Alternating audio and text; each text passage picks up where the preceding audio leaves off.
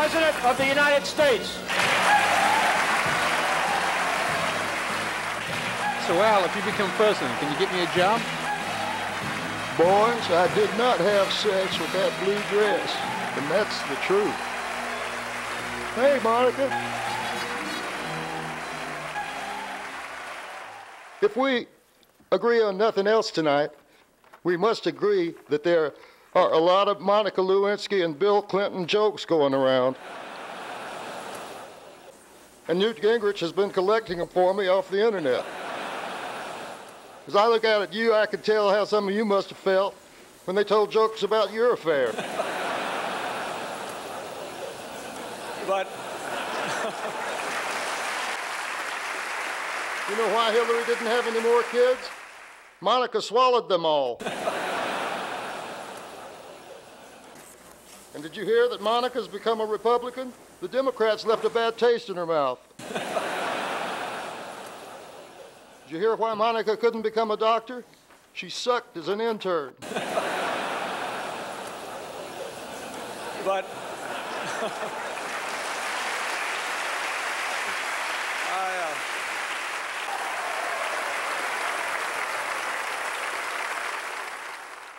This is a very, very great country. A judge just threw out the DNA evidence on Monica's dress. It seems that everyone in Arkansas has the same DNA.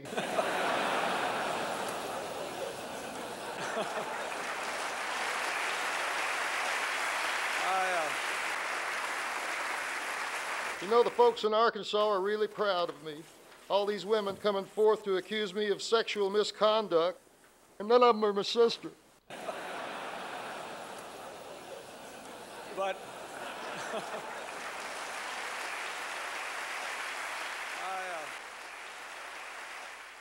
why do they always pick on us Southerners? Why, they even said LBJ had no class. They called Richard Nixon's scandal Watergate. They're calling mine tailgate. But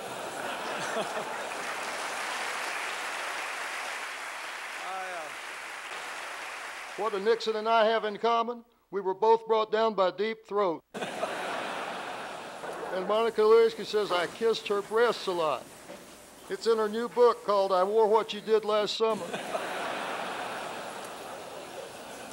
But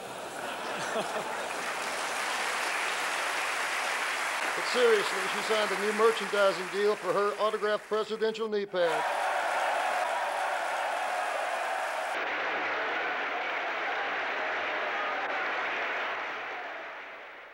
And how about that George Bush? But seriously, it's wonderful to join you in the Silver State for this momentous occasion. A salute to Tommy Lasagna. Tommy Lasorte. Pretty good stand-up comic, right? But he was a better fall-down bowler.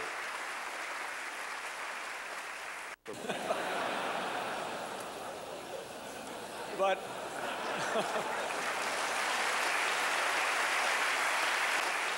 And George Bush used to love to ridicule Dan Quayle.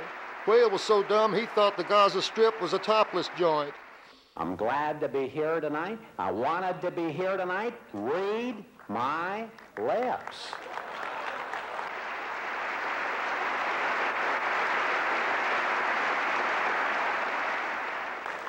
I planned to be here. I really planned to be here, but something came up in Washington. Barbara got excited, and that was the end of that. Then I planned, when I knew I couldn't make it, to send Dan Quayle in my place. I was desperate. Matter of fact, I was going to fly Dan out here on Air Force One, but when the idiot got to the airport, he couldn't remember the number of the plane.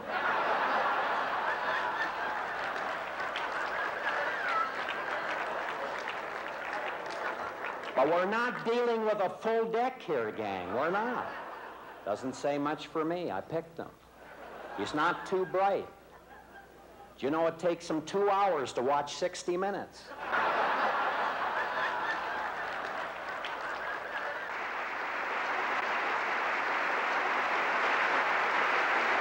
But I'm not worried about this Monica Lewinsky affair. I think the whole thing's just going to peter out. You know why Hillary wears pants in the White House? Because I can't keep mine on. My biggest problem is I can't keep Air Force One in the hangar.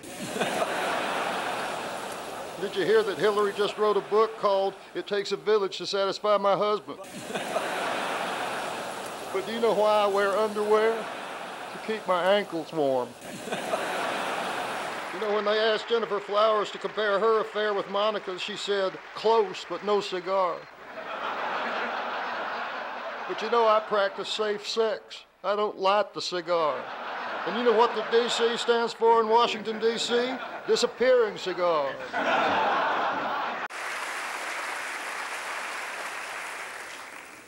You know what Monica Lewinsky and Bob Dole have in common? They were both upset when I finished first. But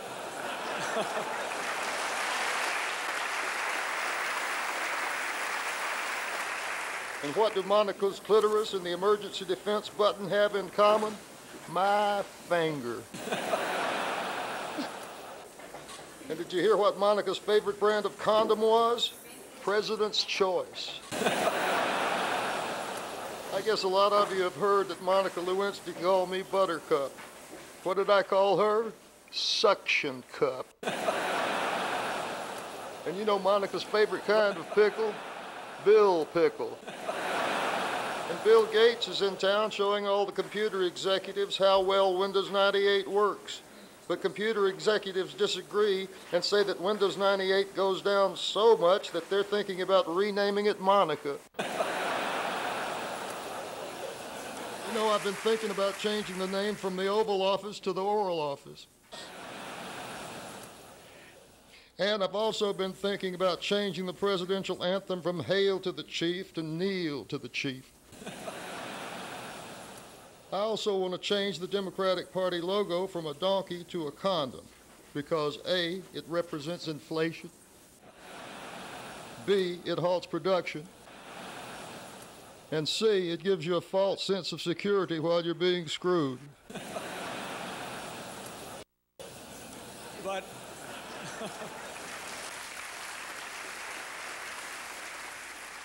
You know, Woody Allen gave me advice on the Monica thing. He told me I should have admitted the truth, told the country to mind its own business, and then I should have married Chelsea. And you know what my last gift to Monica was? Spot remover. It was called Come and Gone, and I'm gone. I'm out of here, kids.